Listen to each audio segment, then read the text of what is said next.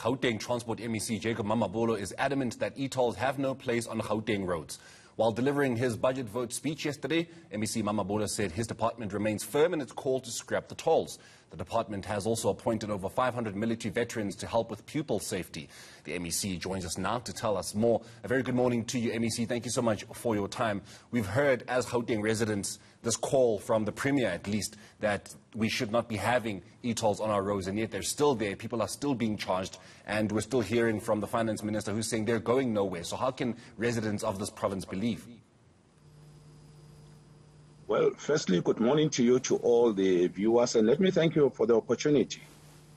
As the provincial government of Gauteng, and correctly as you say, led by our Honourable Premier, we very clear and we're consistent with the popular call by the people of the province that e-tolls are a serious burden on the little income that they get, and therefore I think they can believe, because one thing we've been consistent about is that we never shifted or betrayed the popular call of the people for the scrapping of e-toll. So to that extent, the residents of Gauteng, beyond any shade of doubt, and that's the feedback we're very pleased about, is that they can see clearly all of us are united behind the call for the scrapping of e-tolls, and that is why, because we are also a sphere of government. We're a provincial government. We are the authority in the province,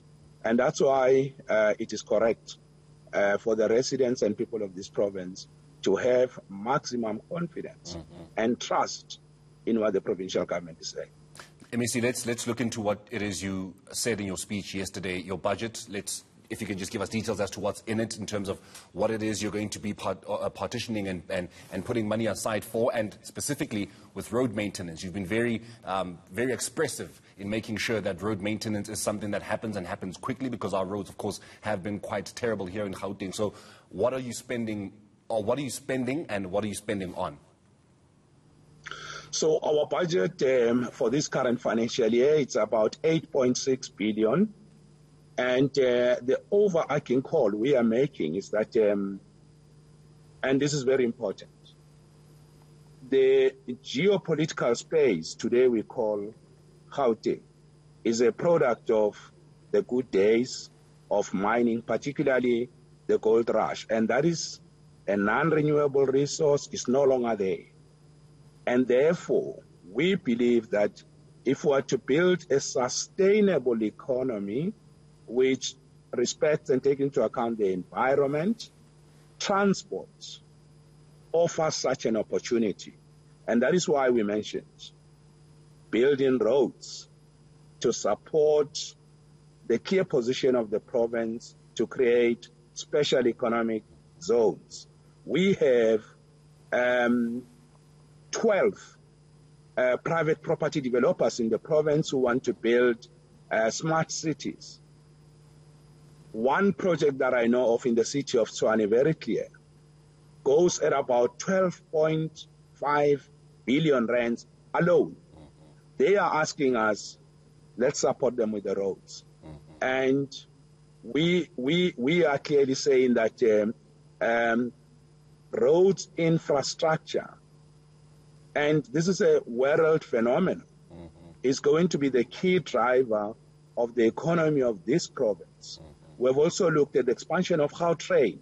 Look at, if you look just from the city of Joburg, the main intermodal transport facility in the city of Joburg to Centurion, you'll agree with me that everywhere the Gautrain rail line is being overlaid, it has attracted massive investment.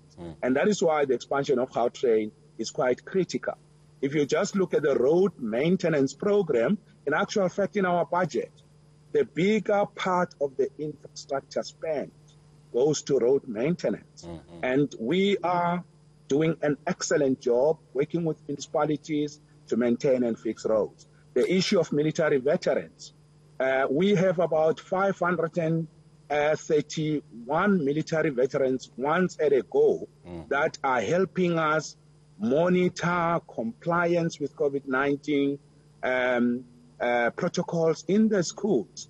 And we believe also that's a very critical intervention because our military veterans are very, very much important. They've got skills, they've got know-how, and that's why we are leveraging their life experience, what they've gone through. Yes. The other issue that we are raising is that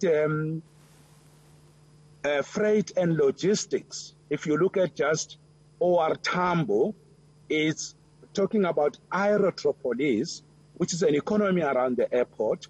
We have a road there called PWV 15 worth 9 billion rands. That road is going to be quite critical with other arterial roads to support the whole area of the airport. And that we believe, and of course Lanseria, there's the Pyramid South intermodal freight terminal in the city of Tshwane. So the point we're making is, and that's where we're going to be spending our money, is really to make sure that transport becomes the key driver of the economy better than financial services sector. We know that doesn't create jobs.